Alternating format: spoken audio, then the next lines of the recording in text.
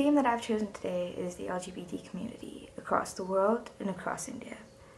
We've suffered a lot of tragedies, but also most victories in recent times, with a lot more countries coming forward to decriminalize homosexuality and to give more rights, more opportunities for the people of the community. The theme that I've chosen is the LGBT community. Even though the community has suffered many tragedies throughout the years, even the most recent one in London of a lesbian couple being hit and beaten up for not kissing in public transport, I'd like to focus on more victories that we can see throughout our states and throughout the international. A court judge in Karnataka, to the state I belong, ordered the state government to issue a circular to all the educational institutions across the state to make it easier and instructing them to allow gender and name change, making it the first in India to do so. Before this, it required a tedious process of getting a court order to go to your educational institution to get your gender and your name changed. But now, because it's been easier throughout the state for the people of the transgender community,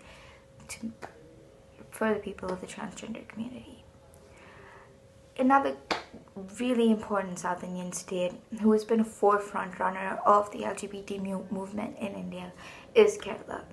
Shashi Tharoor was the member of parliament from Thiruvananthapuram who actually vocalized his concern for decriminalizing Article 377. He's introduced it in the parliament twice and has been rejected both times. Kerala has also generated a lot of policies that help in the employment of the members of the LGBT community, including Kochi Metro, who's employed over 30 employees from the transgender members. In the state of Odisha, Duty Chand, the athlete who is now internationally recognized, has come out openly gay and has said that she is in a same-sex relationship.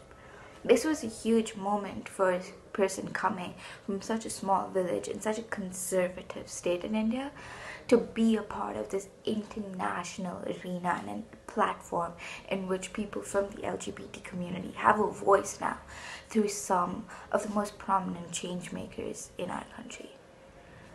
And then in the state of Gujarat, leading towards the west of India, the only openly gay prince is Prince Manvendra Singh Gohil, the heir to Rajpipla in Gujarat, welcomed a lot of the LGBT community people who have been shunned by their own families, who have been discriminated, who have been left out by society. He had welcomed them into their house with open arms. The people of Northeast India have always been talented, and the LGBT community of Northeast India have been particularly so. Manipur's own Bihesh Hiram, who represented India and Thailand as Miss International Queen 2016, was a member of the LGBT community and brought home laurels to the country. Manipur also lies ahead than most states in India, where people like Sandra Nandiyapam became the only trans model to make an appearance in the closing day of Ganya White Complete Fashion Weekend in Assam in 2016. Likewise, Loy Harangobam, also from Manipur, recently set an example when she bagged India's first ever transgender beauty pageant, Miss Trans Queen India 2017. In North India, the state's first HIV/AIDS testing clinic was opened in Jalandhar in 2018. It was opened by members and would be run by the Shan Foundation as a part of their project Samarth, which is strengthening the abilities to manage and respond effectively to HIV and AIDS in India, with support from the Elton John HIV and AIDS Foundation. Now moving on to the countries that surround us. On June 7th, 2019, Bhutan's National Assembly voted overwhelmingly in favor of removing the sections 2013 and 2014 of their country's penal code, which criminalized gay sex.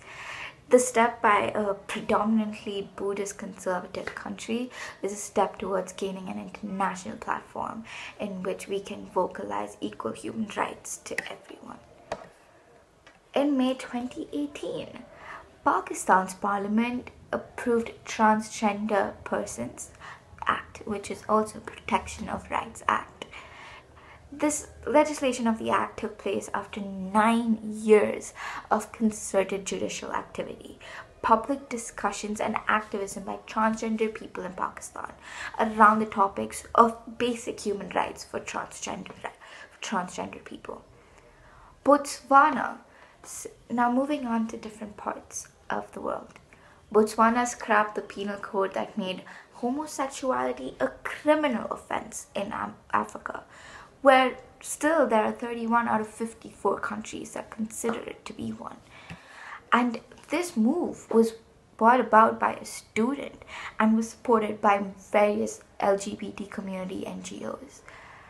And this was introduced in 1965, and the criminal offense, if once was sought through in court, would lead up to 7 years of imprisonment. And most recently, the United States embassies all over the world, including Chennai and Mumbai, were prohibited actually to raise the pride flag along with the national flag of the United States.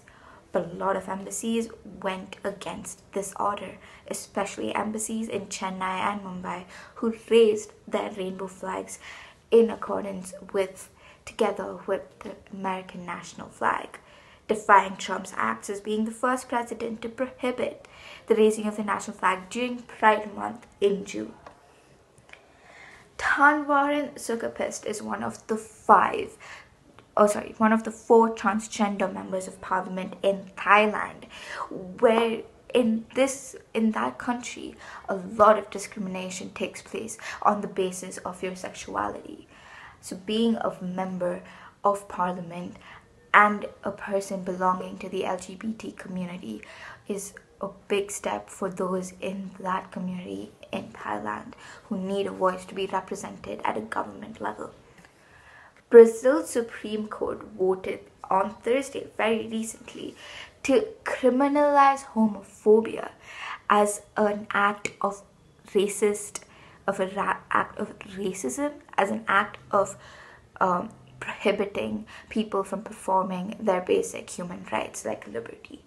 Now, this is just the lower court which has passed this measure, which classifies homophobia as a crime similar to racism, until the upper house, which is mostly held by conservative majority and is strongly influenced by evangelical churches, passes a law addressing this.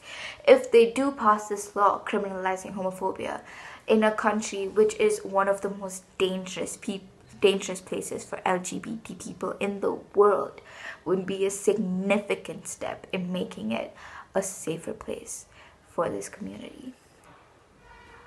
And of course, most recently, Ecuador became Ecuador's highest court authorized same-sex marriage in a landmark case seeking to expand LGBT rights across South America.